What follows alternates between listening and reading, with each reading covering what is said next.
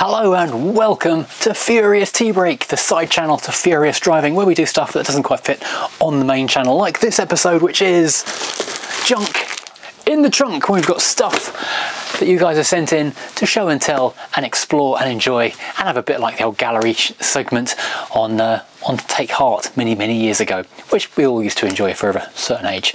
Right now, this is quite exciting because this is potentially the last time that we do this episode as treats from the seats, because we're doing from the bonnet of the W123 Mercedes, because the Rover is about to be drivable. This car, thanks to, well, this is the first item to arrive. Nice new UASA battery for this aforementioned W123. It'll stop being a table very soon indeed. Then we're going to move the Crown Victoria, move this, bring the Rover back in, and we can have the good old creaky boot of joy. Because every time we open the boot to get a new envelope, we have that lovely delicious we've all become so used to. However, for this last time though, we're going to be going with old Merc, and it's going to be treats from the seats one last time. And already we've had one treat, because we've got that lovely battery, which I'm very much looking forward to installing in this engine bay. Currently, thanks to the fact that we had to drill through this wall the other day to put the carport up, I've had to remove a lot of stuff from the shelves, and this garage, believe it or not, is in even more disarray than usual, which is quite a lot of disarray. But anyway, I digress. I was going to take a sip of my tea, but I realised I left it on the Freelander outside, and it's a long walk to get it now, so I'll have to do without tea, which is quite hard work. Right, let's delve inside the W123 for the first time and see what we can find. Now, before we get into this Christmas special junk in the trunk, we've got a little bit of an announcement. You might have seen it all across the social medias a couple of days ago. March the 9th, save the date. There is something going to be happening with Furious Driving, Hubnut and iDriver Classic. We've got big plans in the works. Can't say any more at the moment, but yeah, keep March the 9th free, because something you might enjoy might be happening. So this is a big chunky envelope which came to the address Furious Driving, PO Box 477, Aylesford, ME69LE. Remember that if you want to send anything exciting over. A scalpel of doom, or joy possibly, depending how you're wielding it, I suppose. Standing knife, it's not really a scalpel, is it? Oh, it is it's a mini related book. So it's stuff falling off the Mercedes.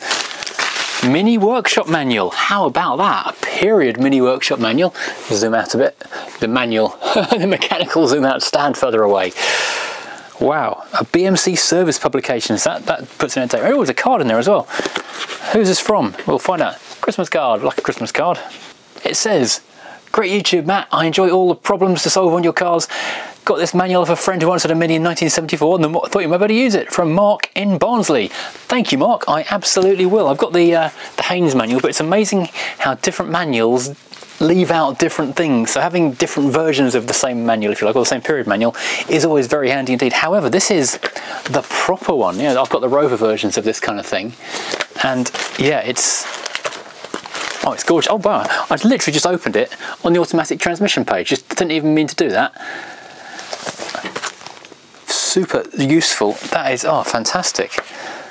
Oh, look at that lovely artwork. That is just beautiful, isn't it? A different age, as they say. Oh, that is fantastic. Thank you, Mark. Thank you, wherever you are. That's lovely. That is really useful. That'll definitely make putting the old Mini back together an awful lot easier. I've got our first Christmas card. Right. Let's see what else we've got lurking in the seats for them their treats. Okay, now this one I did pre-open because I kind of had a feeling I knew what it was going to be and who it was going to be from. First of all, Mark Simpson, of that same name, Simpson's Classics. Now he, Mark, is a guy who came and helped me take the automatic gearbox and front subframe out of the My Mini over in the barn a little while ago. However, he has something else in common with me, apart from an interest in elderly Minis. That's fallen out of there.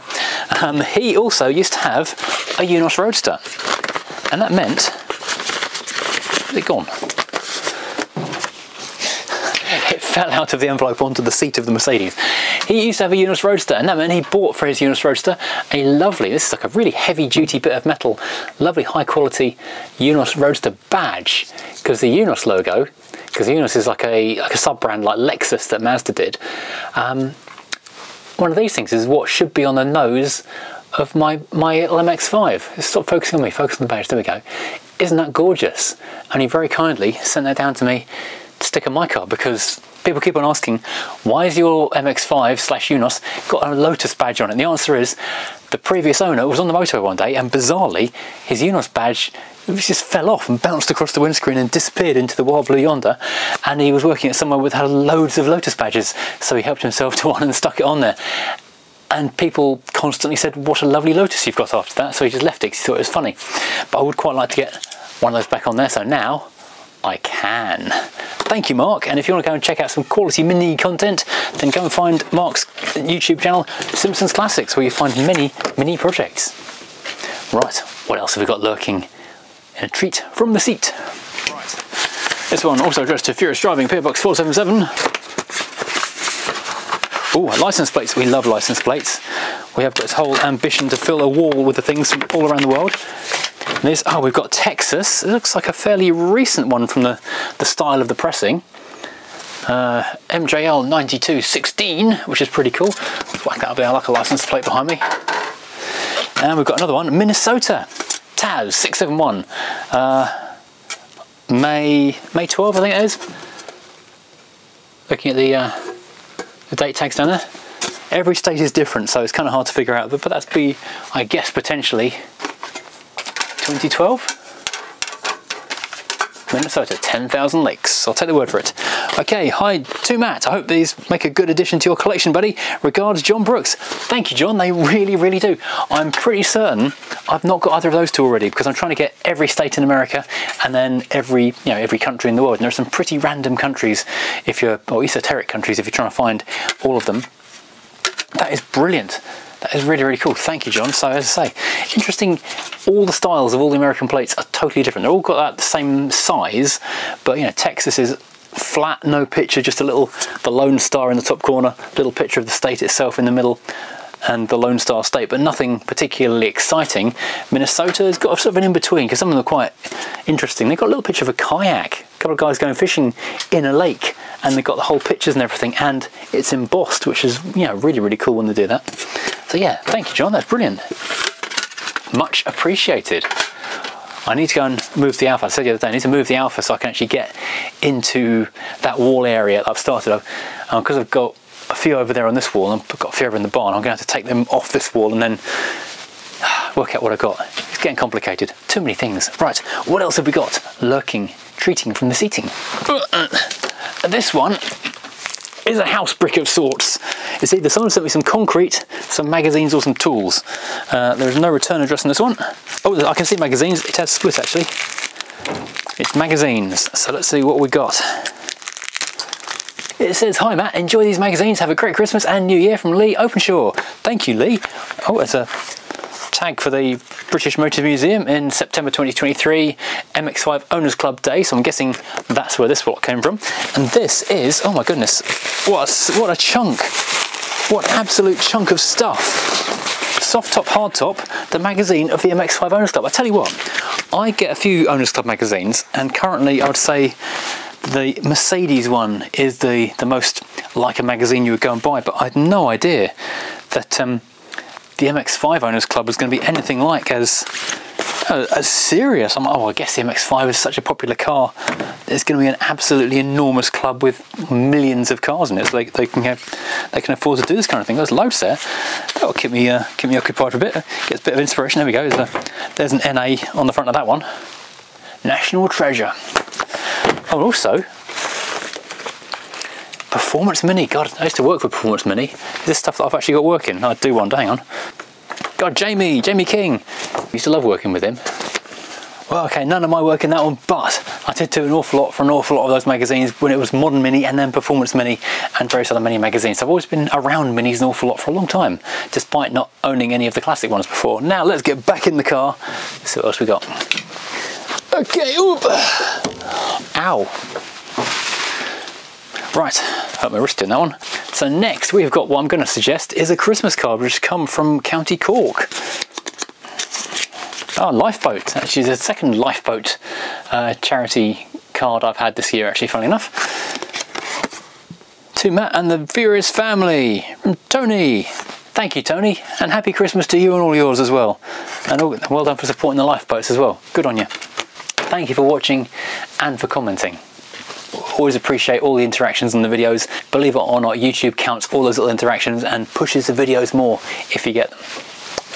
Look, only a couple more things to go. This has come from Gower and Lee Carburetor Specialists. Okay, curious, because normally I know if I've ordered stuff from companies. And this is...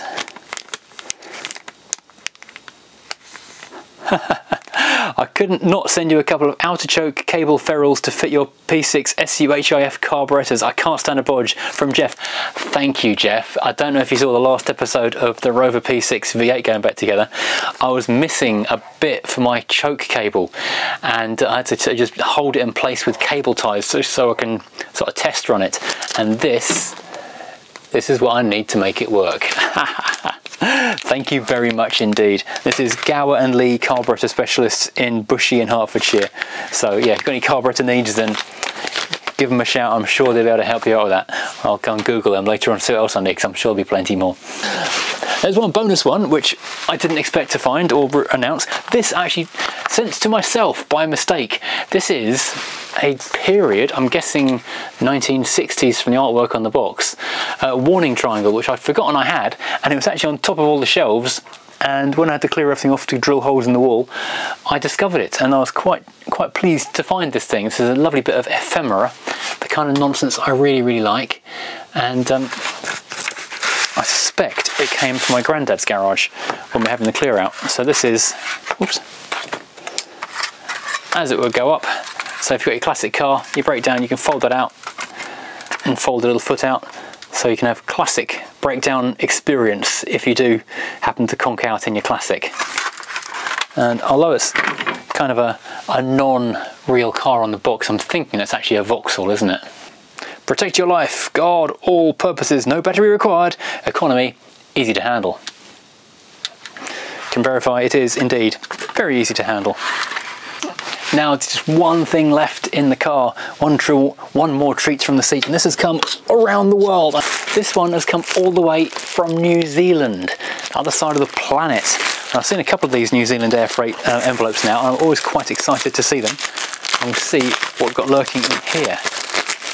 So these plastic envelopes are blooming hard to get into. So here we have, ooh, I'm going to guess this is license plates again, more number plates. Yes, they are. New Zealand number plates. But yeah, interesting how little they are actually. I'm guessing they're pretty old. Bit of information in here. Ace, there is a letter for you.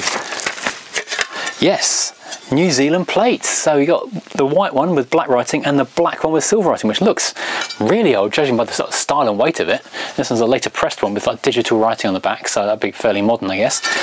Let's read what the information says.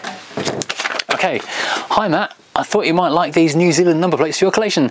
They came with a car trailer that I rebuilt. The black and silver plate would have been made between 1964 and 1987, so I was semi-right, it was old. I thought it'd be older than that, to be honest. And the white and black plate is a modern in the last couple of years. Thanks for the entertaining content on YouTube. Have a great Christmas and Happy New Year. Alan in New Zealand. Oh, thank you, Alan. That is absolutely fantastic. And this is just the kind of random stuff that I love to find and to have in the collection. This is just brilliant. So I need to make notes of ages and things so I know what things to refer to in the future. That is so cool. So what an interesting little post bag. Not the biggest post bag, only about half a dozen or so odds and ends, but really cool stuff nonetheless. So we've got a couple of Christmas cards and magazines so we can learn a bit more about MX-5s. Got license plates from New Zealand and America. We've got the UNOS badge, the mini handbook. Really cool and useful stuff. So thank you to everybody for sending this stuff in. If you like this kind of nonsense, then please do hit like and subscribe, because you know it makes it all the more worthwhile doing it. So thank you everybody for sending this stuff in. If you've got stuff of your own to send in to join the party here, then it's you know, the address we said at the beginning. It is Furious Driving, PO Box 477 Aylesford ME69LE, UK or Great Britain. Put junk in the trunk on there if you really want to as well, and don't forget to put a little note or something so I know who you are and what it is you've sent and why. So thank you for watching. If you've enjoyed, please always hit like and subscribe. If you've got more junk for the chunk, then send it into the PO Box address. And don't forget, March the 9th, something big and exciting going to be happening in Furious Land, also with iDriver Classic and of course Hubnut. So make a note in your diary and keep an eye on the social media. Take care everybody, see you again soon.